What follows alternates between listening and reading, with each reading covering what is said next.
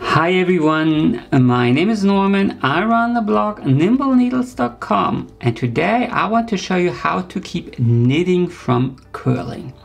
If you're knitting a scarf or some other project in stockinette stitch, you will soon notice that the edges are curling in.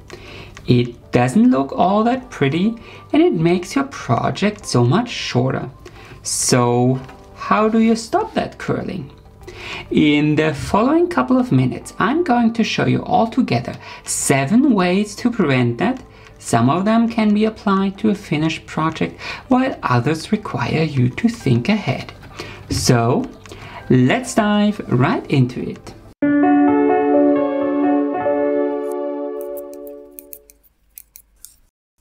First, I quickly want to address why knitting is curling, because there are some wild theories online. Actually, most knitting isn't prone to curling and will stay flat quite easily. The only stitch where this really occurs is stockinette stitch, which happens to be a popular beginner stitch. And that's because it's all knit stitches on the right side, and those knit stitches are not symmetrical front and back. And this creates tension.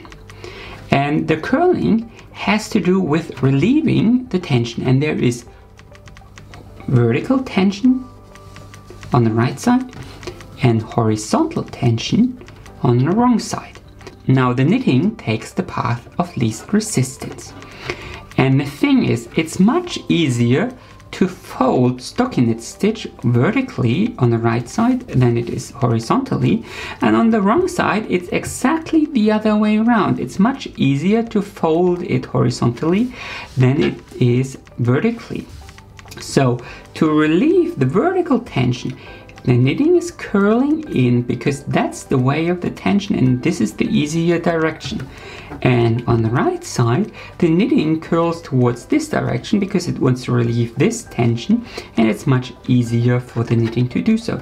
And that's all there is you need to know. And if you understand this concept, it's much easier to figure out the remedies, because all you need to do is you need to disturb these fold lines and you need to relieve the tension. So let's show you how to do that. The most common and efficient way to fix the curling is adding a selvage, a self-finished edge. These are special stitches you add to the beginning and the end of a row, so you don't need any other finishing techniques after you bound off, hence the name. There are many different ways to knit a selvage, but here are the 4 most popular ways. First, a garter stitch edge. If you add 3 or 4 knit stitches to the beginning and end of each round on both the right and the wrong side, you get this kind of edge. It can look really pretty and it keeps your fabric from curling. You can 3, 4 or 5 stitches depending on the size of your project. The bigger the project, the bigger a selvage you will need. You could also do a seed stitch border. In this case, you have to alternate knits and purls at the beginning and the end of each row, and on the return row you have to knit all purls and purl all knits. A slip stitch border could also be a very nice idea. It looks very similar to stockinette stitch and is probably the most invisible alternative.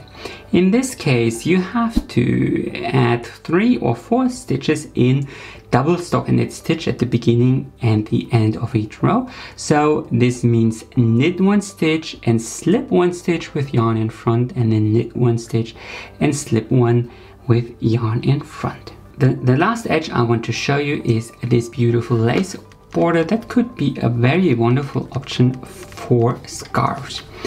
In this case, you have to knit 1 stitch, then do a yarn over and then knit 2 together. And this creates these beautiful eyelets that keep your knitting from curling. To prevent the curling at the bottom or the top of a project in stockinette stitch, you can simply add a couple of rows in garter stitch. You could also do rib stitch or double stockinette stitch, whatever you prefer. Just knit a couple of rows before you start with your actual stocking stitch. The second most popular way to prevent curling is blocking your knitting. Blocking means soaking your finished project in lukewarm water with mild soap for 30 minutes. Then carefully wring out the project and place it on a special blocking mat. If you don't have one, you can use a towel and place it on your carpet or something like that, a soft surface, and then pin it into shape one at a time. And once it's dry, it will keep that shape. It will also make the stitches look neater on top of that. So that's definitely a technique to keep for later projects as well. Just make sure that you don't overstretch your knitting as you pin it down, because that won't look all that nice either. For stockinette stitch, I have to be honest with you, the blocking won't remove all the curl. So consider combining the blocking with one or two other techniques I'm mentioning in this video. Also, as your finished project gets exposed to moisture in the air, it will spring back over time, so you may have to block it again. Method number 3 is quite simple as well, though maybe not what you were looking for. You could also use a different stitch. There are many other stitches besides stockinette stitch, and they're just as beautiful. One of my personal favorite is double stockinette stitch. It looks very, very similar, but it's reversible and twice as thick. So perfect for a scarf where you really want to use and see those two sides. You could also go for a brioche stitch. I love brioche stitches, and as long as there are no decreases and increases, it's quite easy to knit. Or a twisted rib or a normal rib stitch, all are very beautiful for scarves, and I want you to be aware of all these possibilities. There's not just stockinette stitch, and they are just as easy to knit, and they don't curl. If you don't like to knit in a different stitch, which I can totally understand, you could also add a crochet border. And so simply add a row of double chain stitches to every edge with a crochet hook and then block it. You can do it in the same color or in a different contrasting color, which I actually prefer, so I'm quickly going to show you. So simply add a double chain stitch into every little edge stitch, so like this, and then it will look like that.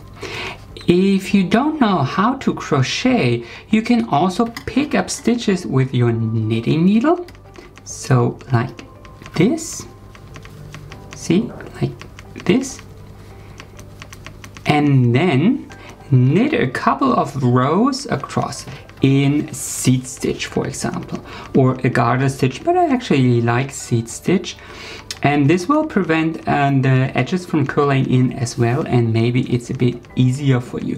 Just make sure, and this applies to the crochet as well, a knit stitch is wider than its height, so you need to only pick up stitches every second stitch, because if you insert the needle into every stitch, this edge will get too dense, so only pick up every second stitch like this.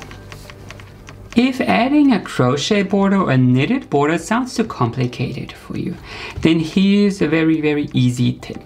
You can also line your knitting with fabric. So this will prevent curling as well. The only thing you need to make sure is that you block your knitting before you do so.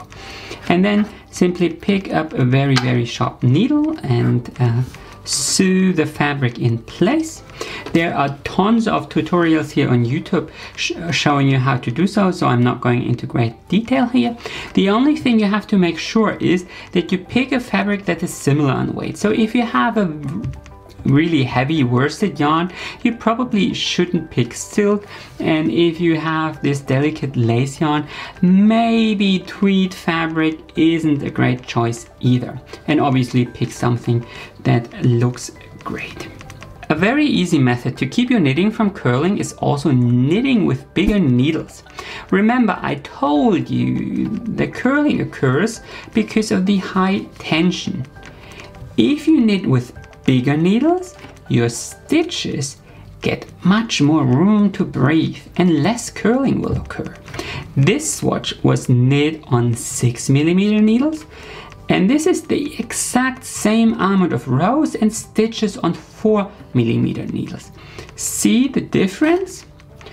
I mean, you really should know that knitting with bigger needles will dramatically change the characteristics of your fabric, but still it's a very, very interesting tip to keep in mind. And last but certainly not least is a little tip for those daring enough to try. You can also intentionally drop stitches. Let me show you. So I dropped this stitch, and now you can unravel it one at a time all the way to the bottom. And this will create a fringy little edge that keeps your project from curling as well. Those stitches won't unravel. And from here you can either leave it like that or graft purl stitches with a crochet hook, so you will add a little ribbing to the side. Let me show you. So you would have to turn your knitting around, and let me unravel a bit further, and then just pick up one stitch at the very bottom and then simply crochet a simple chain into those stitches, so like this. And if you turn it around, you're adding this kind of purl ridge here, and this will keep your knitting from curling as well. Anyway, that's it. That were my 7 ways to keep your knitting from curling. Please make sure to give me a big thumbs up if you liked this video. Comment with your questions and suggestions, and of course consider subscribing to my channel if you don't want to miss any new tutorials. Happy knitting!